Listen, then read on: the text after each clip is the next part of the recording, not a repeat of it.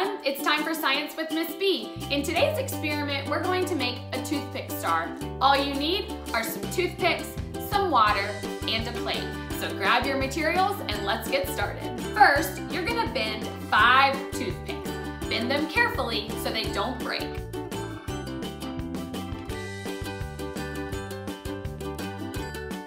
Next, arrange them on a plate like this so that the broken edges are all facing each other. Finally, add some drops of water to the middle and watch what happens. The wood in the toothpicks absorbs the water and causes the toothpicks to expand. As the toothpicks expand, they try to straighten themselves out and a star is created. The reason the toothpicks are able to absorb water is because of a process called capillary action. Capillary action is the same process that allows water to move up the stem of a plant. Now you know, try this for yourself and subscribe for more science videos.